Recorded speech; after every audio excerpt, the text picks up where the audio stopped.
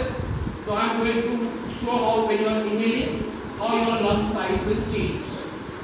Observe the technique, those who want to do it. I am holding it around my hand.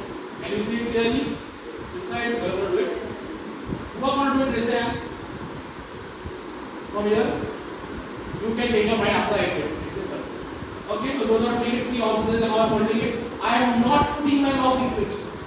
Don't get some weird imaginations. I am holding in a technique where my breath or my exhale is entering this. Okay? So the technique is I am showing you how when you inhale, how the lung expands.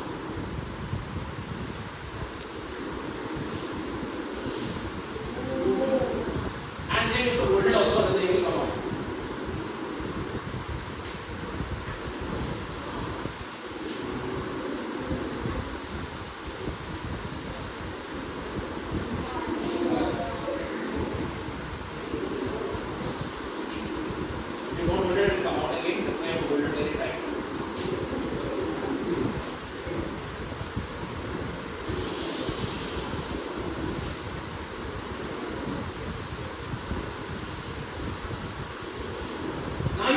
Completely inhale. When you take a deep breath or take, your lung capacity has increased to the maximum. This is the whole lung, obviously.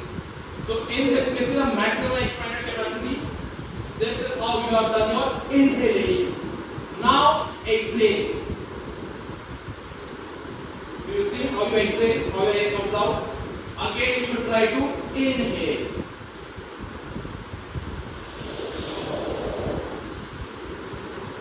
Understood? Inhalation, exhalation.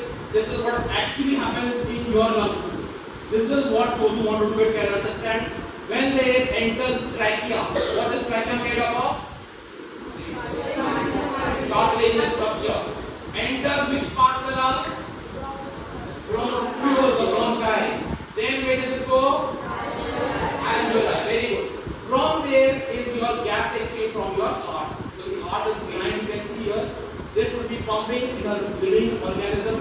That blood will go to alveoli, exchange, the gas exchange done, which you have studied clearly, and it would circulate again from the left ventricle.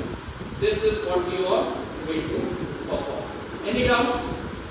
Those who would like to demonstrate and practically do it can come ahead and watch.